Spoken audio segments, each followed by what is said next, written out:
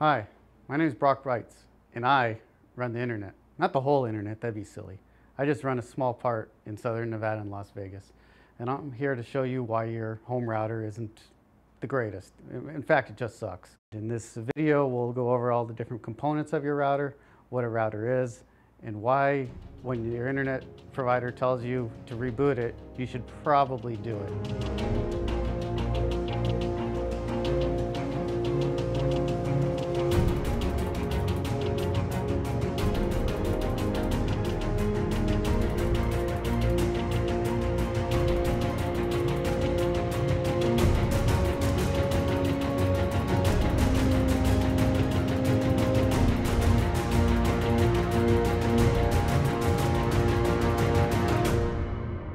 This is your typical home router, and it sucks.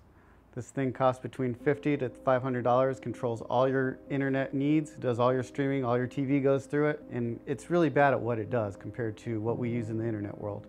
This thing contains 3 devices in one, at least. One is the Wi-Fi, 2 is the actual routing port, and the other part is the switch right here. When you look at all these things and combine them into one cheap device, it's going to suck compared to the stuff the internet uses, and I'm going to tell you why. So here you have your home router. When you open it up, you have your little components in here.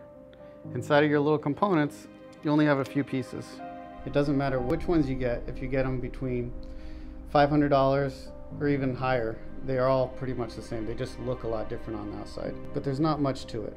You have your heat sink that controls, make sure your Wi-Fi chipsets don't get too hot. And then you have your Wi-Fi chips. This one is 5 gigahertz. This is your 2.4 gigahertz. It's about double the size because it's about double the wavelength. Over here is your flash memory. These are your LAN controllers. And over here is your actual processor that's controlling everything.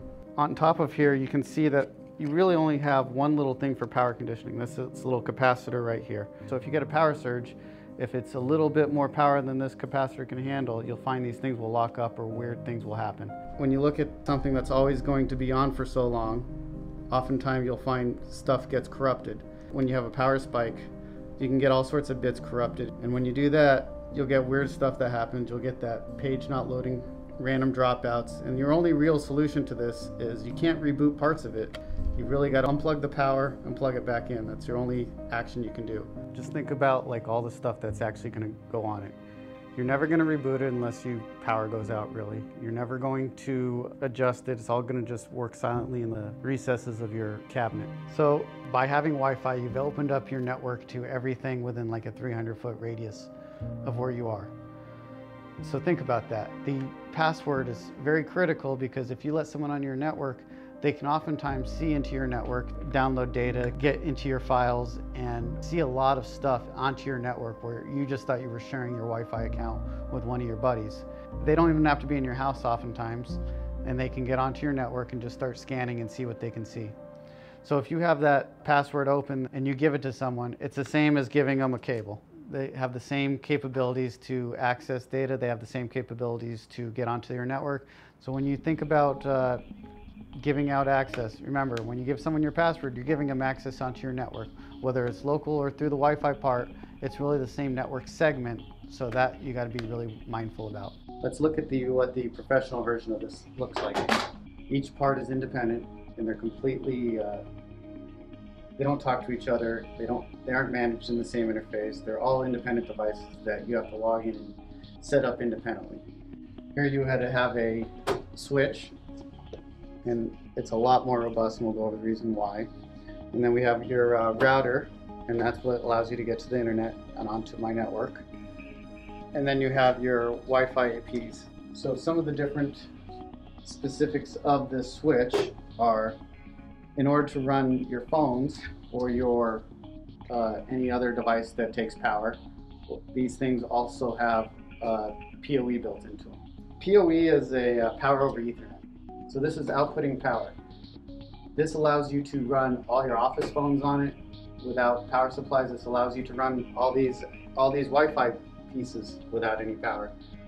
On top of that, it also has a separate, they call it a control plane, and then there's also the data plane.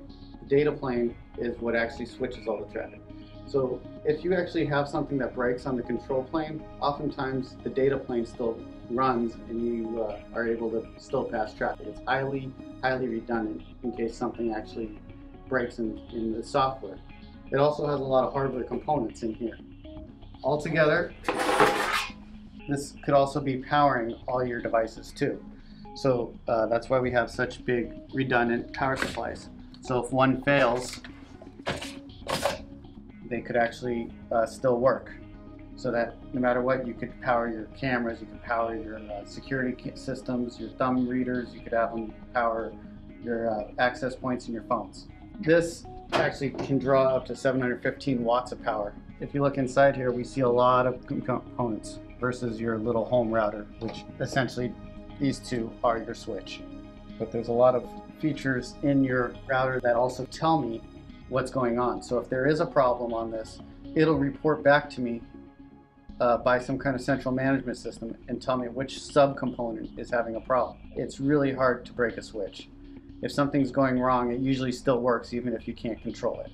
The other thing that's different about a switch is every device that's out there has a thing called a MAC address, and these don't actually even know about the internet. They just know about MAC addresses and will just send things from one MAC address to another. If it can't find something on the local MAC address, that's when it pushes it off to the router. So the router is the part that goes to the internet. A router is a general purpose CPU that can be programmed to do anything really. It also has a lot of things that I can use to monitor what's going on with it. I can constantly see its CPU flow, how much data is going through it. It has a lot of components that are highly upgradable. Versus the switch, this looks a lot more like a regular computer motherboard than a switch, which has a lot more defined circuits. You can see here we have the memory that's completely upgradable. Hot swap power supplies so that it can just draw as much power as it needs. The monitoring on these things is amazing. It does a thing called NetFlow where I could see all my users' traffic that's not encrypted and make graphs of all the sites it's going to. The facilities within the router are really amazing for the amount of things it can do. So here we have your access points. These are the things that allow you to get onto Wi-Fi. Here we have different form factors, but they're still just access points. The different form factors allow for different antennas or different workspaces. Like here we have your outdoor access point. I use these in like trailer parks or outside convention centers. Or this I'll use on top of a pole that's hard to reach, or I don't want as much wind loading as this thing.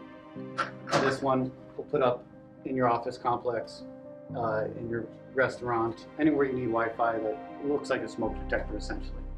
But what's different from these from your home network are these are all controlled by a centralized controller. With a centralized controller, I can have more than one access point, and they'll all work together to allow people on. Versus if I take a few home routers and put them on, you're also duplicating the functions of the home router, which is usually the problem that we run into when people have large homes and they buy multiple routers. What does it cost to get a network that is great, ultimate, like that everyone would want at their home? It's really cost prohibitive. The max you're going to pay is about $500. This thing costs about $2,000 to $5,000. This thing costs $2,000 to $20,000 depending on the software you need. These aren't too bad, just because the manufacturer doesn't go so much with the support contracts. There's different vendors out there that will charge an arm and a leg. What should I go buy now that my home router sucks? Realistically, I don't think there's a lot of options for you. So what should you get? You really should just buy cheap, buy often, buy whatever the latest is, because they're made for planned obsolescence. Over time, those capacitors and the memory spaces are going to get corrupted. They're going to have problems, and you're going to have to replace it because it's not like they have individual components you could replace one by one. So I'd say just be prepared to go buy the newest technology or whatever it is of the day. From the ISP perspective, we have equipment on your premises that give us a lot of diagnostic data and tell us what's going on. So we can see how much traffic's going to you, we can see your signal levels, we can see your modulation rates. Oftentimes we're going to ask you to reboot your home router, and oftentimes that fixes it. So when in doubt, please restart your router and don't fight tech support saying you already did.